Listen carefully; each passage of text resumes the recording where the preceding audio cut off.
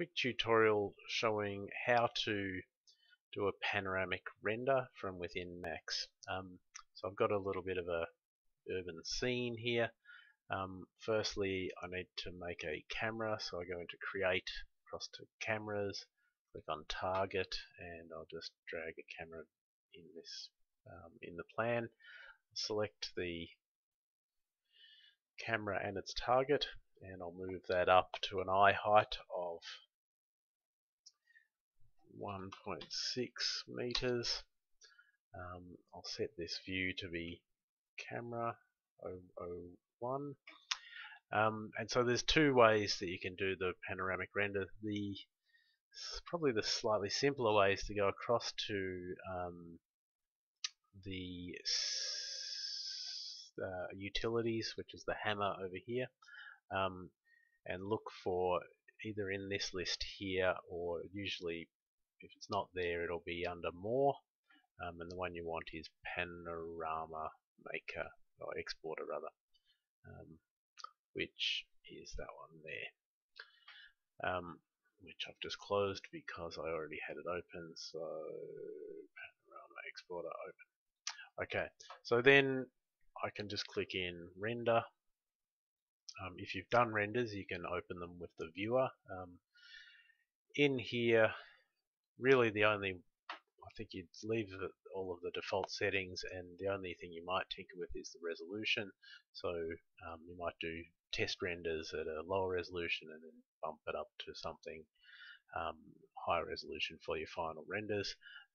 From there, you just say which camera, and I've only got the one camera, so I'll just check that one and hit render, and that goes through and does 6 renders, which is looking left, right, forwards, backwards, up and down, and then it uses something magic in the background to stitch them together, and then it's done. And what it should look like, this is a bit low res, but you should be able to drag your mouse around and be immersed in the scene. From there you can then export that, so file, export. For our purposes it doesn't seem to matter much. I think I was just exporting in the cylinders and it worked okay. I think I'll just save it here as a JPEG. It doesn't actually matter with this method whether you save it as a JPEG or a TIFF, because it won't store the alpha channel anyway. So if I save that, okay, that will look something like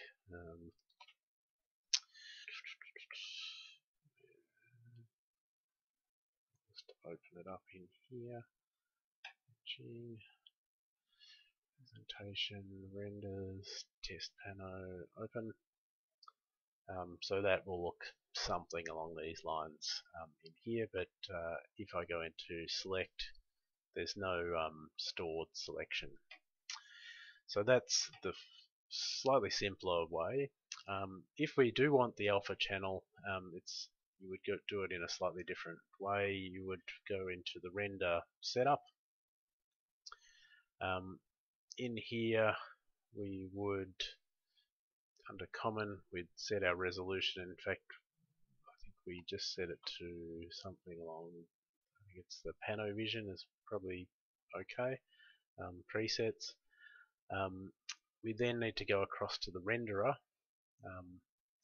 The other thing to note is that it will need to be in mental ray, so if you're assigning a renderer, just make sure that's in the mental ray render, not one of these other ones which probably won't work.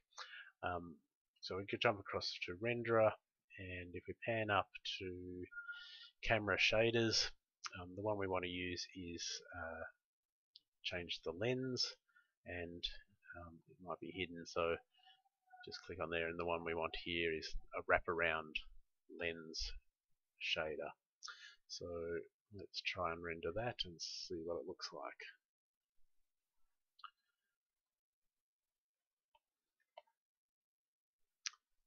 pretty quick to render because I don't have any lights or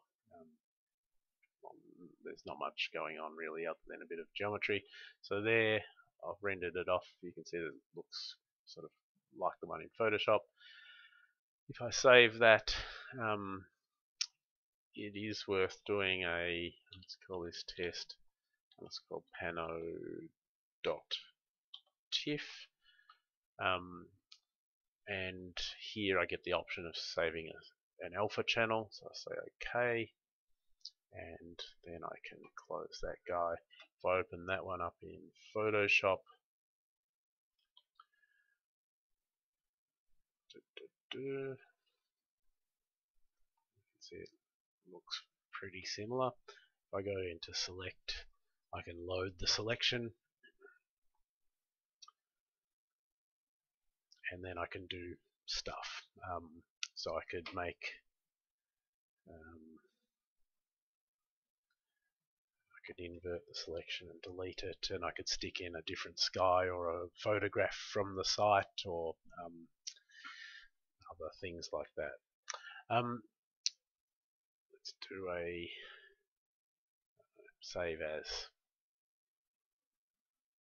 Actually, I don't need to save this at all. So that's part one. In the next part, I'll talk about how to put the correct metadata so we can use these as photospheres on Google Plus, or load them onto your